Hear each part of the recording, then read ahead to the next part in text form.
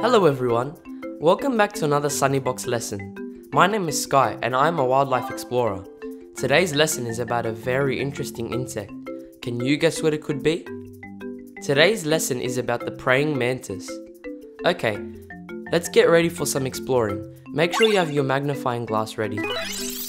We're here in the sunny garden. Let's try and spot a praying mantis. There it is. Let's take a closer look. Look at it crawl around.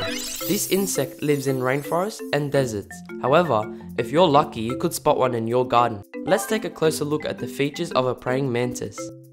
It has a small green head, two small eyes on the side of its head. It has two antennae, a long thorax, an abdomen, and 6 legs. 1, 2, 3, 4, 5, 6. Wow, it has 6 legs. This insect likes to eat crickets, beetles, and bees.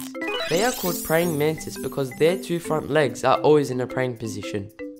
Wow, I really enjoyed learning about the praying mantis. Did you? Remember, the next time you're in your garden, try and look for some praying mantises.